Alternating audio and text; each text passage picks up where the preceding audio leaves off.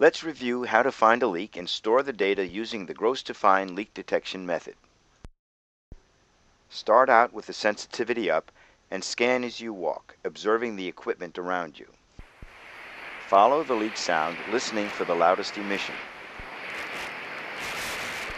As you get closer to the leak area, remember to reduce your sensitivity and put on your rubber focusing probe.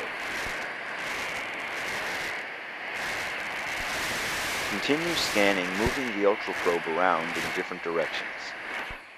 Move closer to the leak sound and be sure to adjust your sensitivity.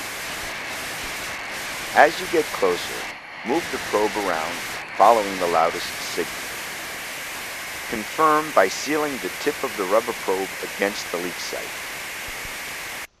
To measure the leak, move the tip of the rubber probe 12 to 15 inches or 30 to 38 centimeters away from the leak. Bring the instrument into range, press the yellow Enter button to store, and you'll see a confirmation of your reading.